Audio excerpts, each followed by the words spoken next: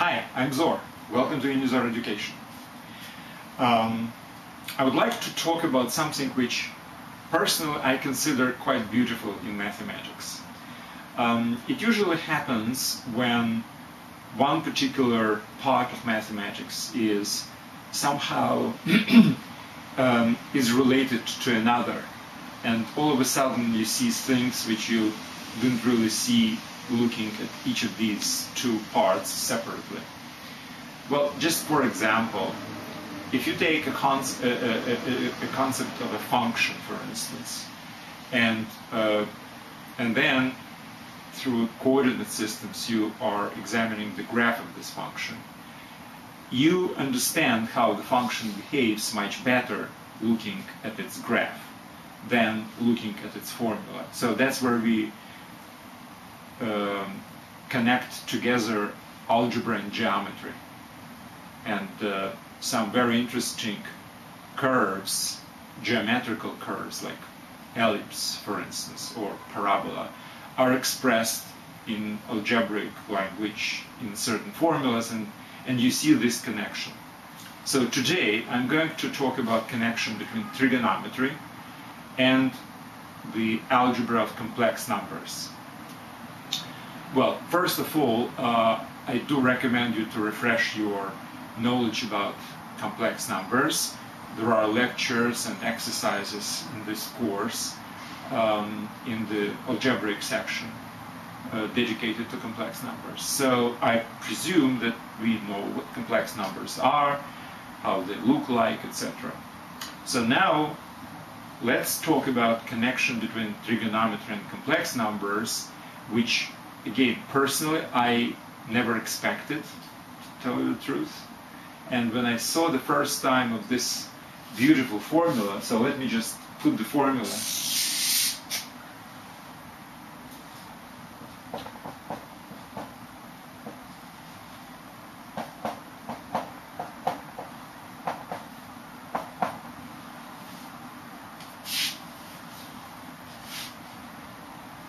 E is a very special number in algebra and analysis and differential integral mathematics. Ix is exponent, and we don't really know what complex exponent actually is. And this is how it's expressed in trigonometry. Well, it's unexpected. It's called the Euler's formula. The name is, I think that's how it's spelled, Euler or Euler, depending on pronunciation. It's a Swiss mathematician who went to work to Russia during the, I think it was 18th century, and basically spent his whole life in Russia. And he is one of the people who was in the beginning of the Russian mathematical schools. So anyway, that's the formula which he suggested. It's called by his name, and I think it looks very unexpectedly, at least for me. Now, I'm not going to talk about this formula, but I will talk about something which is very, very close to this formula. So again, complex numbers and trigonometry.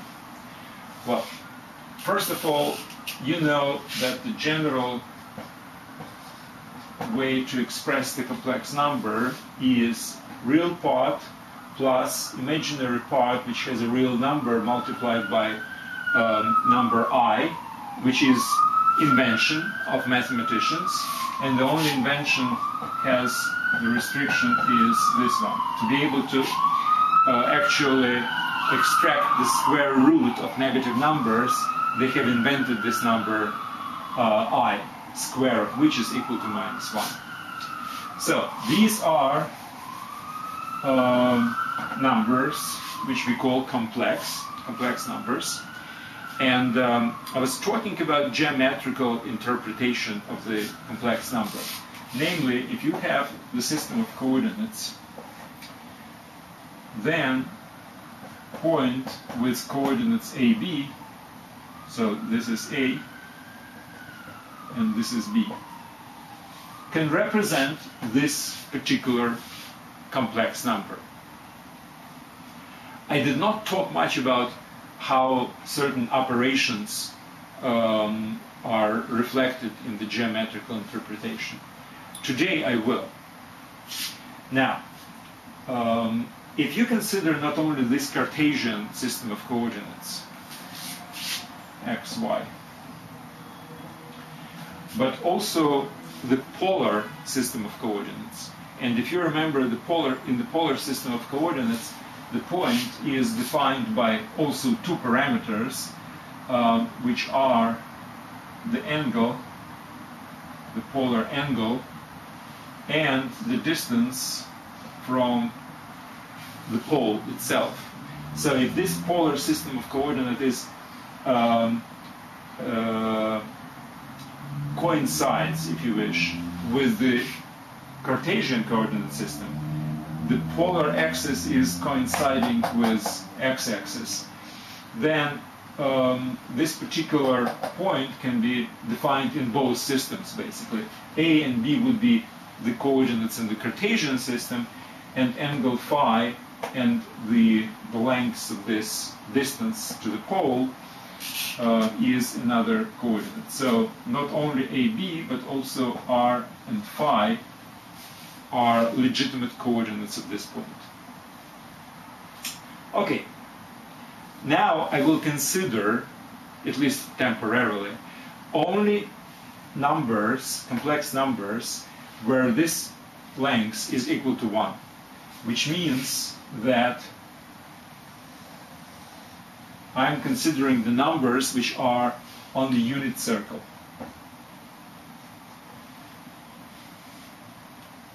So r is equal to 1, and using the Pythagorean theorem, obviously it means that a squared plus b squared, or square root of them, is equal to 1.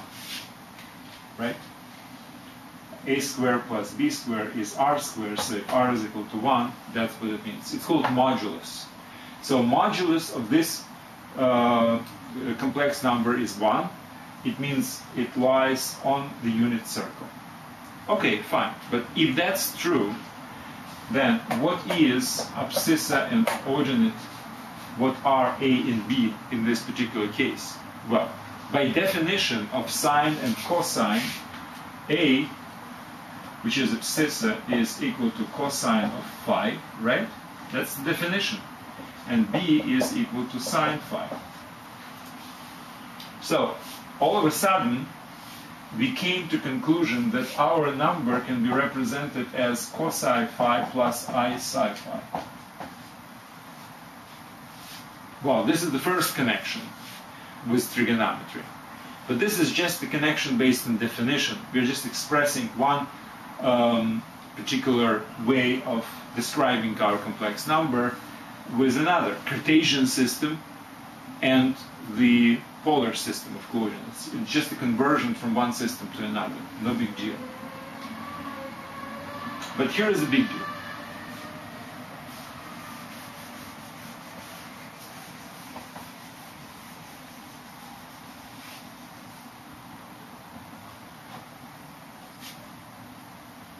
Let's consider we have two different complex numbers on the unit circle. I don't need this. So this would be my first number. And you know what? I'll use the letter alpha instead of phi. It would be easier for me. So this is angle alpha. Now let's consider we have two different complex numbers. Both are on the unit circle. So this is alpha and this is beta. Okay. Now, what I would like to do, I would like to multiply them. So I know that one number on the unit circle is expressed this way, another number is expressed that way, and now I'm looking for representation of their product. Okay? So this is, call it Z1, and this is Z2. Now Z1 times Z2 equals. Well, let's just multiply these two things together. Now, you remember I times I, which is I squared, gives -1. So, members which do not contain the imaginary part, members without I, are cosine times cosine, and sine times sine, but with a minus sign because it's I times I would be -1. So, the real part would be cosine alpha times cosine beta minus sine alpha sine beta plus I plus, okay, what's imaginary part? With I will have cosine alpha sine beta and sine alpha cosine beta, right? Sine alpha cosine beta plus cosine alpha sine beta. That's the result of multiplication. Well, what is this? Well, you should really recognize this formula. It's a cosine of alpha plus beta. And this formula is sine of alpha plus beta. So, this is, again, one of the very, very beautiful part of this theory. When you multiply two numbers with the modulus of 1 and angles alpha and beta, you get another number which is also of modulus 1, and the angles are sum of these angles. So multiplication by another number is basically a rotation by a corresponding angle. This is a really very unexpected and very strange, at least personally, that's how I feel about this. And that's what makes this, this mathematics very, very interesting and beautiful, if you wish. So, what does it mean for us? Well, let's just think about the consequences of this interesting conclusion. So, multiplication of the complex numbers actually results in addition of the angles which are associated, the polar angles which are associated with these numbers. Does it remind you anything? Well, let me express this rule slightly differently. And you will recognize what I'm talking about.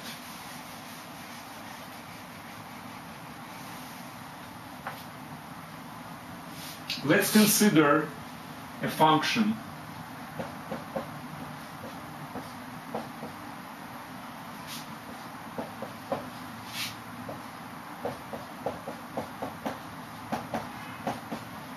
Now, this is a function of real argument.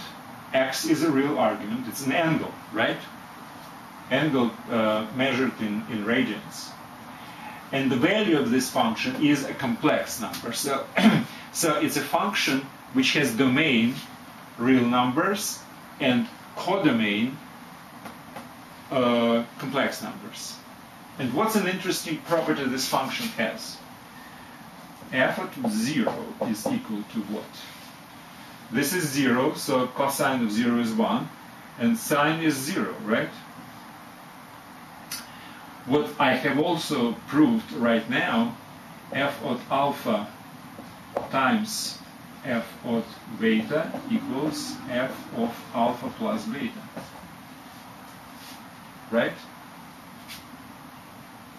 If I multiply these two, I get also cosine of alpha plus beta plus sine of alpha plus beta. I just proved it, right? So, in this particular notation, does it remind you anything? Well, remember the function exponential function? Well, a to the 0 is equal to 1, right? And a to alpha times a to beta is equal to a, and the exponents are adding together, right? So if you don't remember this, go ahead and re-examine the exponential functions. They do exist in the course. So you see the resemblance. The only difference is this is a function of real argument with real value, and this is a function with real argument but complex value. Well, yes, I understand there is some difference, but there is a huge similarity in the properties of this function, right? And that's what actually prompted Euler to his formula I was talking about in the very beginning.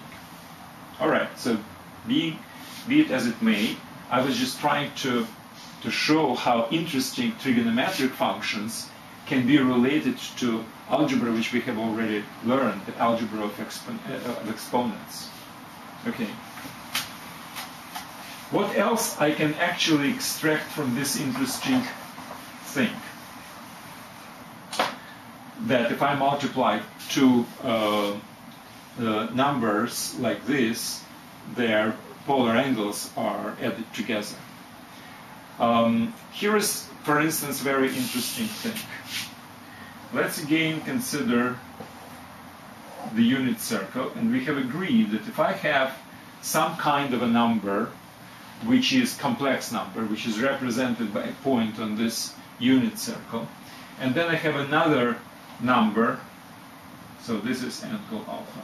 I have another number, then their product would be something like this, which is alpha plus beta.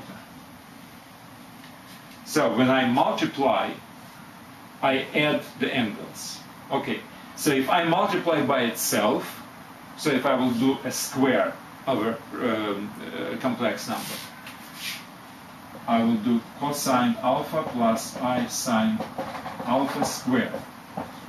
So what does that mean?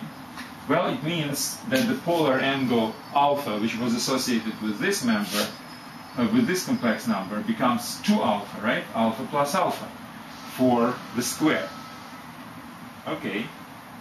And alternatively, if I want to take a square root of something, instead of doubling the angle, I have to half it, right?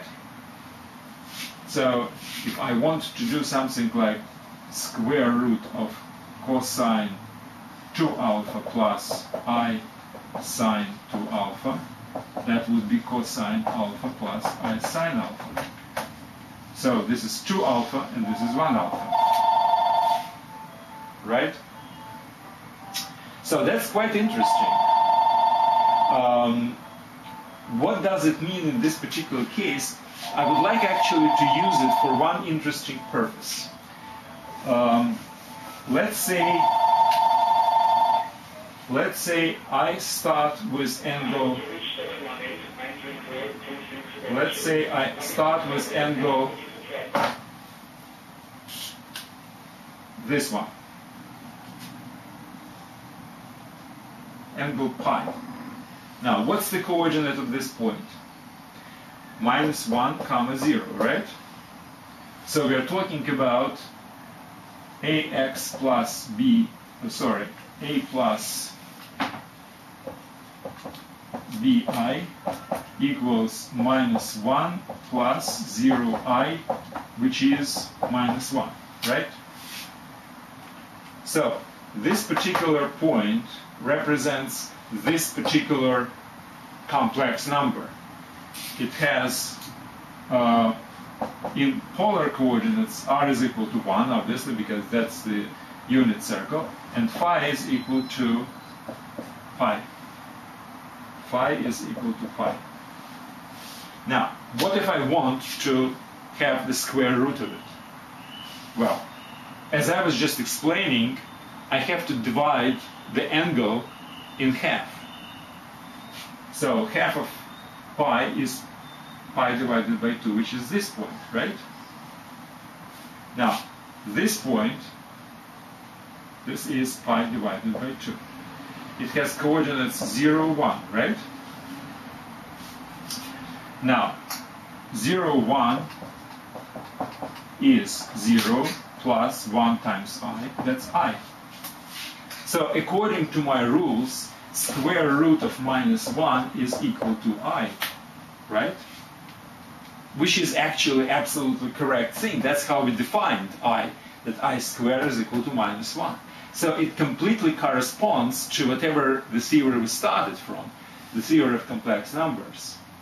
Now, here is a slightly different, less trivial, I mean this is trivial because this is basically a definition, but this is a little bit less trivial thing. Let's start with I. Now, in one of the lectures about complex numbers, I was presenting you with a problem. Express square root of I in the regular a+bi form of the complex numbers. Now, what did I do to find out a and b? Well, I squared both sides. I got I is equal to a+bi squared, which is a squared minus b squared, right? bi squared would be b squared and I squared. I squared is -1, so it's minus. Plus, so this is the real part, 2ab I. This is the imaginary part. Now, I want it to be equal to I, which means this is supposed to be equal to 0, and this is supposed to be equal to 1, right? So I had a system of two equations with two variables. Then I solved these equations, and I found that a is equal to 1 over square root of 2, or square root of 2 over 2, and b equals 1 over square root of 2. Actually, with the minus sign, it's also true, because I can both have minus 1 over square root of 2 and minus, and the square will be exactly the same. But let's concentrate on this solution. So it's not a very complicated solution, but it's a solution, right? Now, let's go back to my trigonometric thing. Let me start with I, which is this point, which has r equals to 1 and phi is equal to pi over 2. And let's extract the square root of it using the rule I was just talking about by dividing the angle in half, right? So dividing angle in half means that the new angle would be here. It has pi over 4. And what's the coordinates of this point? Well, cosine of pi over 4 and sine of pi over 4, right? So square root of I is equal to cosine pi over 4 plus I sine pi over 4, which is equal to square root of 2 over 2 plus I square root of 2 over 2, the same solution. So purely trigonometrically, I have come up with exactly the same solution I've got from solving the algebraic system of two equations with two variables. Isn't that wonderful? I love it. So, basically, that's the general introduction to this very interesting and intricate relationship between trigonometry and the algebra of complex numbers. I did not derive completely the Euler formula because I didn't really explain what the number E is. I did talk about this, but I didn't really define it properly yet. But I did actually kind of hinted that the properties of the complex numbers expressed in the trigonometric form are very much like the properties of the exponential functions. And the only difference is that exponential functions in algebra are functions from real numbers to real numbers, and these are from real numbers to complex numbers. But that's a normal expansion. I mean, that's how we always expand our field of knowledge. we realize that we can do something this way, and then we invent something else. We define new numbers, we define new operations, etc. Now, I did not really touch what to do with numbers which are not on the unit circle. But this is really a very easy extension. Because if the number is not in the unit circle, let me just make this presentation quite quickly. I can always represent this number as scaled up, or if it's closer to 0 point, or scaled down the unit radius, the radius which has the length of 1, right? So I can always say that this particular AB, A plus BI, is equal to some kind of a modulus, which is this distance, which is greater than 1 or less than 1 or whatever, times this particular number, which is again cosine phi plus I sine phi. So when I multiply two numbers like this, my modulus, modulus plural is moduli, my moduli are multiplied by each other. And this part, when I multiply cosine alpha plus I sine alpha by the cosine beta plus I sine beta, would actually add the angles. So if I have something like m1 cosine alpha 1 plus I sine alpha 1, and I multiply it by m2 cosine alpha 2 plus I sine alpha 2, I will get as a result m1 multiplied by m2 multiplied by cosine of alpha 1 plus alpha 2 plus I sine alpha 1 plus alpha 2. I mean, that's obvious, right? Because this is just the multiplication m1 times m2. This is a new modulus, and this part, the normalized part of the complex number, contains sum of two angles, sum of two polar angles. Well, that completes this particular lecture. I hope it was entertaining and fun, not only interesting from the informational standpoint. And again, the more you know, and this is not just for mathematics, it's like everywhere, the more you know, the more you realize the connections between certain things, and it really kind of opening your mind to significant growth. I mean, that's the very important part of learning experience. First, you start with learning this, and this, and the more you know, the more you actually integrate all this knowledge, and combined together, it really represents a beautiful picture. On this note, I would like to end this lecture. Thank you very much, and good luck.